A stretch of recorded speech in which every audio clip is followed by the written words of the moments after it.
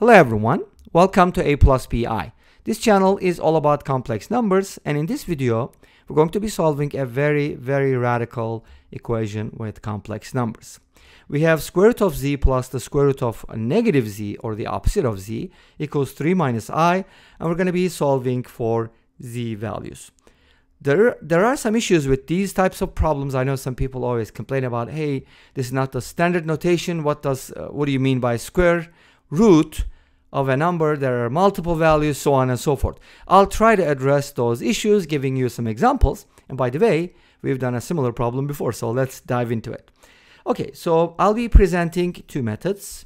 And if you know of a third method, you're going to let me know, right, in the comment section. Make sure to do so. So let's start with the first method. For my first method, I will do what is usually the obvious straightforward method, which is squaring both sides, because we have a radical equation. And the second reason for that is, why not, right? Is that a good reason? So we have radicals, obviously you're going to do that, right? And when you square both sides, something interesting happens. Like you have a plus b quantity squared, right? So we're going to square the first expression, square the second one. I usually do it kind of like a different way. I do write a squared b squared and then 2ab. It's better that way for many reasons. Anyways, plus the 2ab is going to give us 2 times the radical negative z squared. Such a weird product, right? And the right hand side is 9 plus I squared minus 6i. Again, a squared b squared and then 2ab. Of course, that's a minus. I squared is -1. You should know that, right? If you can forget everything about complex numbers, but don't forget this. That's very important. 9 minus 1 is 8. So that's 8 minus 6i. These two cancel out nicely. We end up with something like this. 2 times the square root of negative z squared equals 8 minus 6i. I could simplify this, but I'm not going to do it because that's saved for another method. All right. So here's what I'm going to do, though. I will divide both sides by 2 because we can simplify this. Let's do it. And then we're going to square both sides one more time. Why? Because we're dealing with a radical. That's what I meant by a very radical equation, because we had to do this twice. By the way, to my previous video, there was a response, or I should say a comment, about someone who has another, who has a YouTube channel. I think he's a professor at some college or something. I don't know. I'll try to find that link for you and share with you. But he said that he was going to come up with a formula, and he did. I actually saw the video. It's really fun. Anyways, that's just a side story. So when we square both sides, we're going to end up with the just negative z squared. The radical is going to disappear. And again, we're going to go through this a squared b squared thingy. 16 plus 9i squared minus 24i. Again, I squared is equal to -1. I could directly write -1, but I didn't want to do it for some reason. This gives us negative z squared equals 16 minus 9, which is 7, minus 24i. That number should be that should look familiar to you. And by the way, a complex number is made up of 2 numbers. Remember that, right? Because it's 2-dimensional, like a vector. So 7 and 24 are special numbers. You know why? Because 7, 24, 25. Think about it and you'll hopefully find it. Okay, great. And if you don't, please let us know in the comment section. I'm going to have to negate both sides, obviously, because I want to get to z. So I want to get to z squared first. And then what am I going to do with this, right? Well, we're going to go ahead and find z from here. So I have to square root it. Really? You just squared everything and then you're going to square root it? Well, you don't really need to. I mean, you could replace z with a plus bi and then go through the process. What happens if you square z? You're going to get a squared minus b squared plus 2abi. Set it equal to -7 plus 24i. And then this is going to be -7. This is going to be 24, which means ab is 12. A squared minus b squared is -7.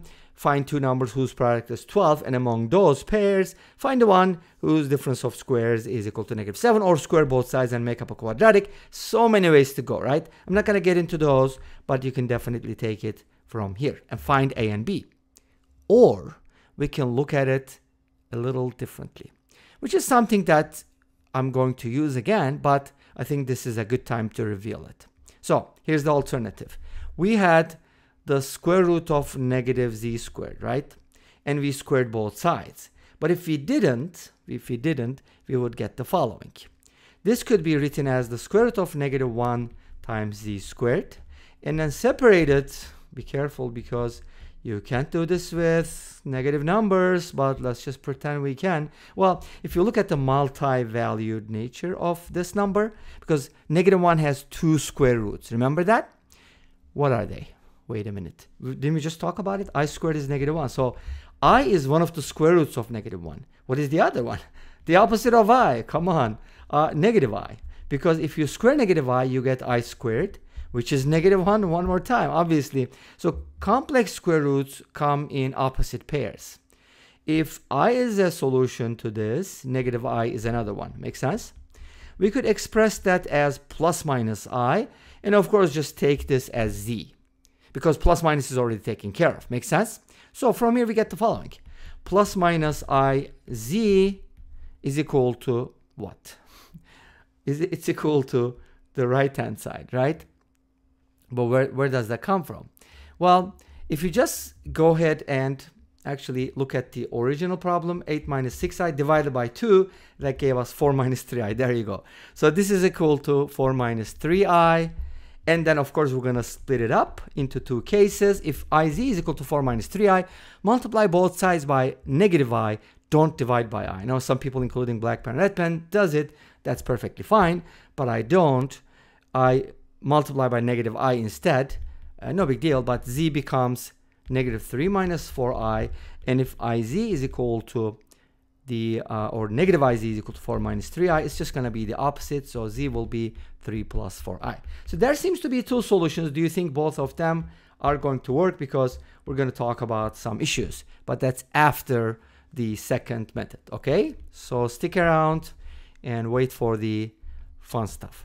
Okay, so here's what I'm going to do for my second method. We have this equation, and we're going to do the following. Notice that how we turned negative z squared into plus minus I root z, I'm sorry, because the square root of z squared. We can do the same thing here. We can kind of write this as I times the square root of z, but of course with a plus minus sign, because -1 has 2 square roots. Make sense? Equals 3 minus I. This is probably a method that is followed by some people, but not everyone. That's perfectly fine. What am I going to do with this? Obviously, if you're doing algebra, you should know factoring, right? We'll do factoring. And then we get something like this, and we have to split it up again. Let's look at one of them, because the other one is just going to be the opposite, or the conjugate maybe. Who knows? We'll see. Let's go with the plus sign first. So I'm going to multiply by the conjugates. Oops, I don't want to delete my yellow. Multiply by 1 minus I. The numerator is just going to be 3 minus 3i minus I plus I squared, which is -1. And the bottom is going to be 2. This is -1, so that's going to give me 2 minus 4i divided by 2. And that is square root of z, remember, right? And square root of z from here is going to be 1 minus 2i. Awesome. And of course, if this is 1 minus 2i, then z will be its square, because now you can square both sides easily, and no worries, because a number squared has a single value. It's not like the square root. That's a little different, right? If you square this number, you're going to get -3 minus 4i. But notice, if z is a solution, then -z is also a solution, because if you look at the problem, the original one, there's some symmetry. You can replace z with -z, it's still going to be true. Make sense? Okay, so we got two solutions. Did we get the same solutions? So from here, we're basically saying that, okay, 3 plus 4i is also a solution, and that's what we got with the first method. Here's the problem with this. Now, if you had this equation, like this was my first version, then I realized, okay, this is not going to work well. And then what happens is when you square both sides here, you get a solution, and they follow the same steps. The z values that you get are not going to satisfy this equation. And why is that a problem? Because the square root of z and the -z are not going to be taking the same value. In other words, if you take the principal value for z, you have to stick to it and use the same principal value for the opposite, so that you are consistent. All right? And this brings us to the solutions from Wolfram Alpha and to the end of this video. Thank you for watching. I hope you enjoyed it. Please let me know. Don't forget to comment, like, and subscribe. I'll see you next time with another video. Until then, be safe, take care, and bye-bye.